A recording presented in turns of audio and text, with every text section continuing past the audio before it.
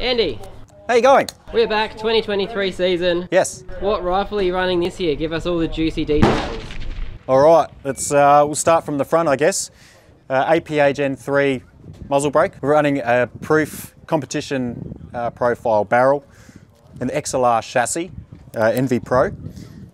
Running my original Tikka action from when I had the TAC A1.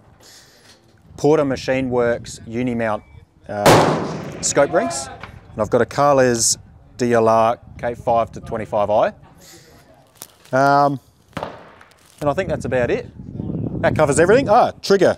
Timney 2-stage trigger. What accessories and bits are your go-tos for this year, or for this match? For this match, I've got MDT SkyPod. That's probably my go-to.